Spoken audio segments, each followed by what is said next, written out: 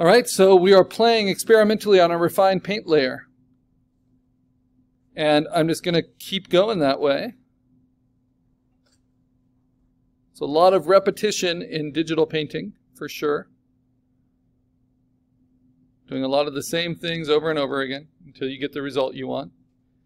And each time you build up texture, each time you build up a different approach, the benefit is that each time you choose a direction to like move your stylus, it impacts the finished texture of it. You know, like how things will look when you print it out and you look up close as an art object, right? So right now, at screen resolution, you know, from this distance it looks pretty good. Looks kind of chaotic and strange, but it seems like it's rational. But when I look up close to it, it's going to still feel very much like just regular pixels. Right? No one's going to confuse that for this kind of paint texture. And by creating a refined paint layer versus a base paint layer, I can adjust those things, and we can even composite texture overlays and things to finish that finish, or to choose that finish in a more unique way.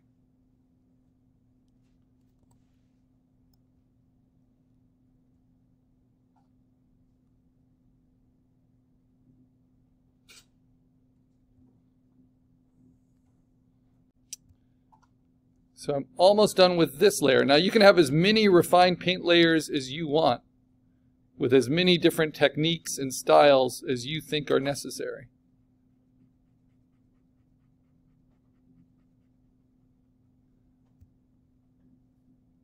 And the more you're free to kind of play with it, I think the more you'll enjoy it.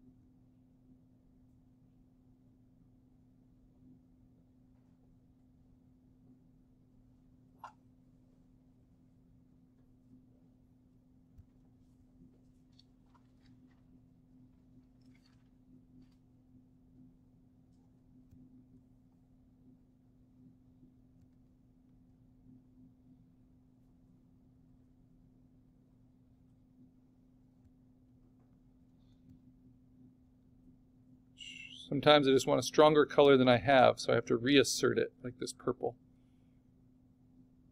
In.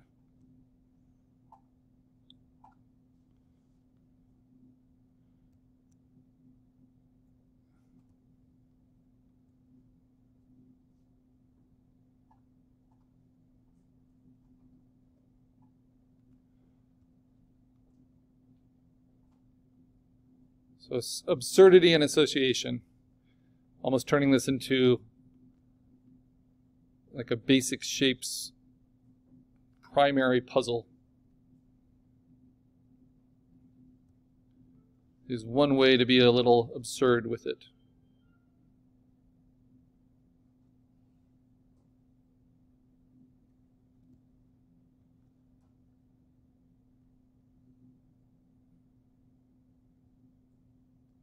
Let's see.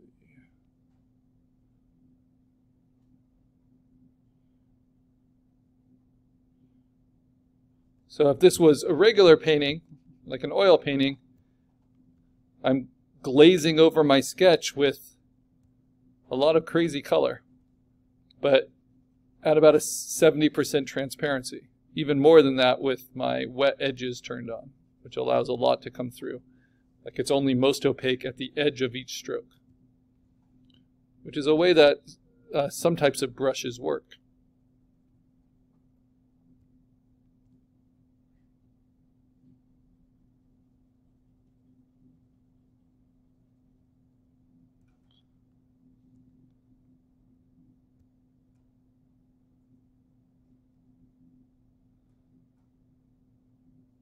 And this is very much a French expressionist kind of style of painting in terms of its color use, called fauvism, which appropriately translates in French to wild beasts.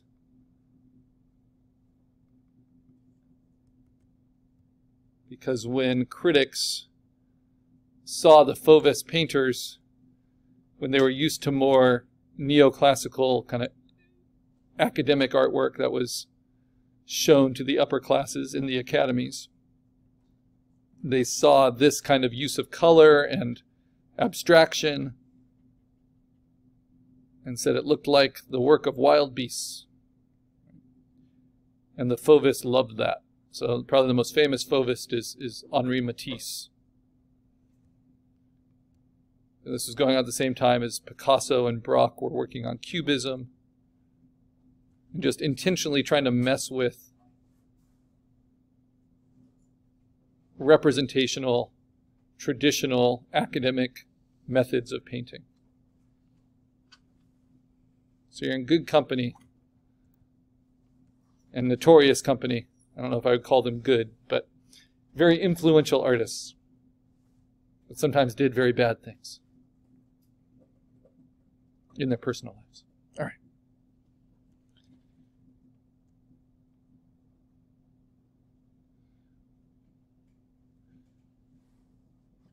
So if I were doing this as an actual painting, and I like doing traditional painting, this would be a really scary thing to do. I would still think I'd be brave enough to do it, but when you're layering up on a painting on canvas, for instance, you can't easily strip that layer away. Where here I can just turn it off and on, right, and play with it in different ways. And I especially like this intentional kind of breaking up of the form, where it's less interesting, giving myself a more interesting silhouette. And for that I'm just painting, I'm not using the eraser, I'm just painting with white, because I can always erase that out later with pure white.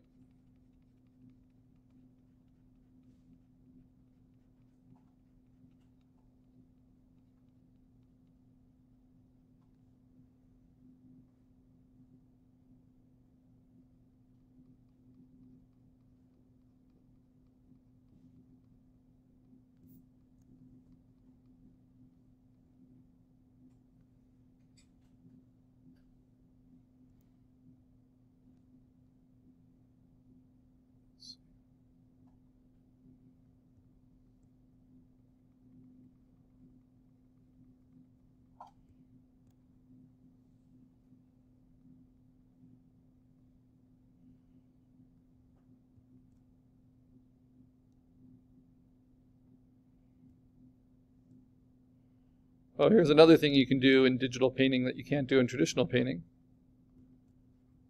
You can just select colors using your magic wand and then mess with them using adjustments. So if I'm having trouble kind of picking a color for a certain region, I can just use my magic wand with contiguous.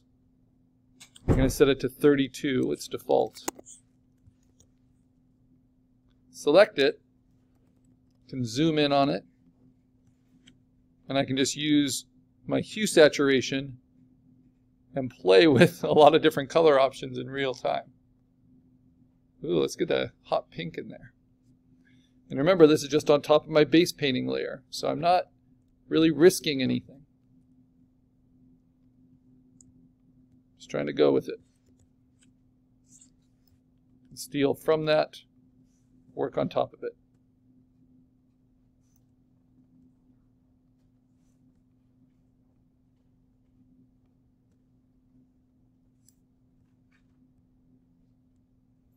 Remember, grays are very powerful as well.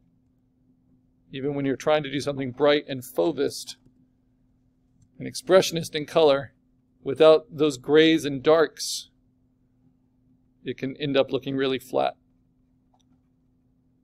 and just not as visually, even as colorful, because you need the contrast to really bring that out.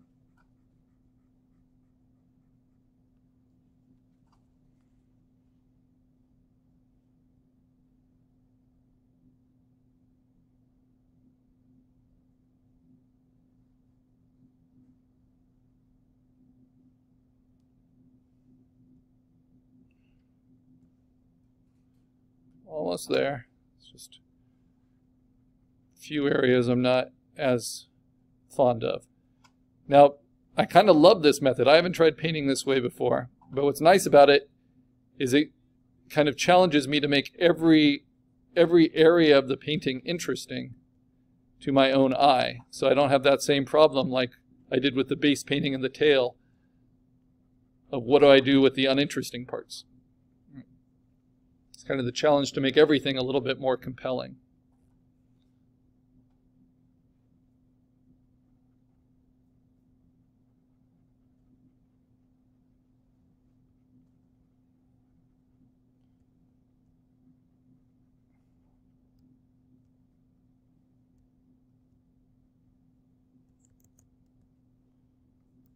If I find a color I like, I can find ways to bring that into other places.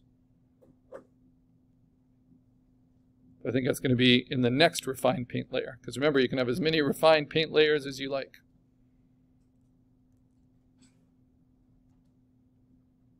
I'm just kind of finding my way here. Finding the palette that's going to be best. Figuring out the approach. And thinking about how I can make it look more and more like this.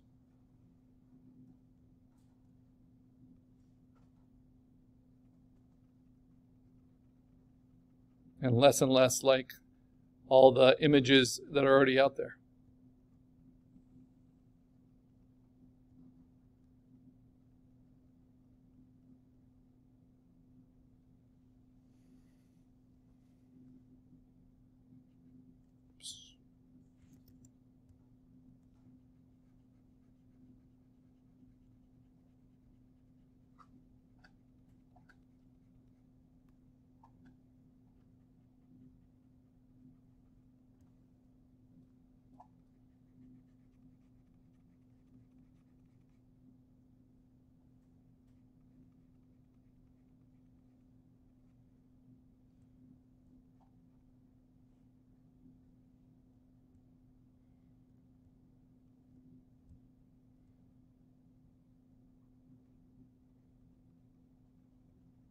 Now, there's nothing in refined painting. Since you've already filled everything with your base painting, you don't necessarily need to make sure you cover everything.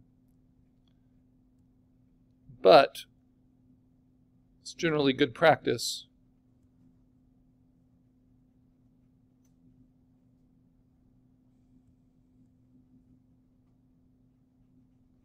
to go for a certain amount of finish with each approach. So I'm trying to resolve any shapes that I think need resolving.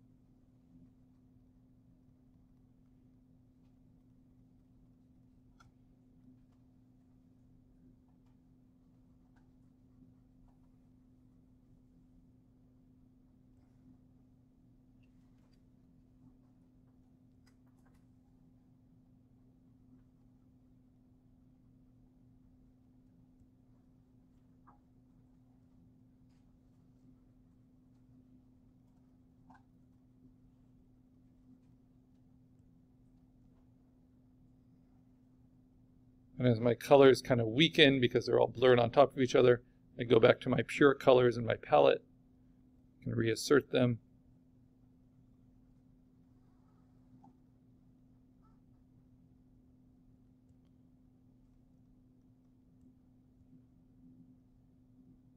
And now I have more to work with.